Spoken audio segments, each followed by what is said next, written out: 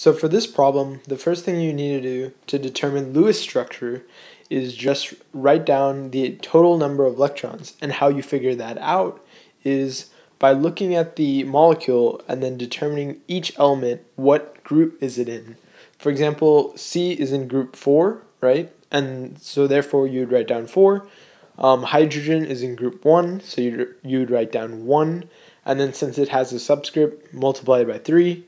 And you do the same thing for all of these, and then obviously oxygen would be different because oxygen is in group 6, so then you write down 6, and then you add these all up and you get 26 total electrons in your structure.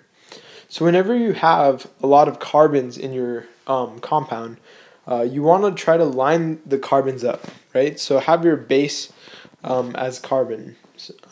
This is also known as a carbon backbone, right? Now if you have other stuff, right, for example OH, so the OH, you know, since it's in parentheses, the O and H go together. So but it won't be carbon bonded to O, then carbon. When it's in parentheses, that usually means that it's attached to the group to the left. For example, as you can see here, I have the first carbon, the second carbon, then this OH, right? It's bonded to the carbon, right? To the carbon next to it. So this OH will be on the second carbon, and it will be linked to it, as you can see here. And then you have your final carbon and the 3 H's attached. So it's a little bit of trial and error until you can get the right amount of electrons. For example, I've shown all of these here, and the dash is 2 electrons, and the lone pair is also 2 electrons each. And so if you count all this up, it will equal 26. And that was your ultimate goal. Now moving on, calculating formal charge for each of these carbons, and oxygen in this case, everything that's not a hydrogen, right? So how you do that is just count the number of bonds. So 1, 2, 3, 4, right? So it's going to be 4 minus, so since carbon is in group 4, it'll be 4 minus 4, right? So 1, 2, 3, 4, 4 minus the group number of carbon minus 4 equals 0. And you do the same thing for each of these, 1, 2, 3, 4, and then 1, 2, 3, 4, and both of those will be 4 minus 4 is equal to 0. Next one, oxygen. If you want to calculate the formal charge of oxygen, well, what you do is you count the bonds, but you also count the lone pairs.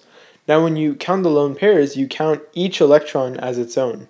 So what I mean by that is you count it like 1, 2, 3, 4, 5, 6. Okay, so you count 6.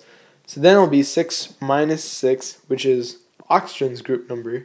So 6 minus 6 will be equal to 0. So the formal charge for the entire compound will be 0. Now for hybridization, it'll be sp3 for everything, right? For all the carbons. Because you have 1, 2, 3, 1, 2, 3, 4, right? So if you have 4, then you want the exponents in your hybridization to equal 4, and that's why I wrote in the 1 here, so it's easier to see, because 1 plus 3 is 4, and that equals 1, 2, 3, 4, right? So 4 domains equals the 4 if you add the exponents.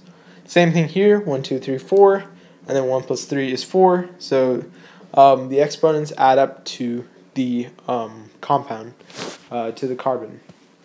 And even here, right? So for oxygen, now this is different from formal charge.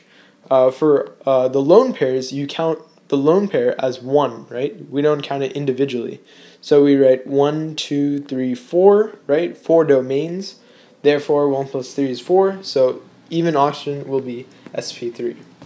So I hope that helped, and thanks for watching.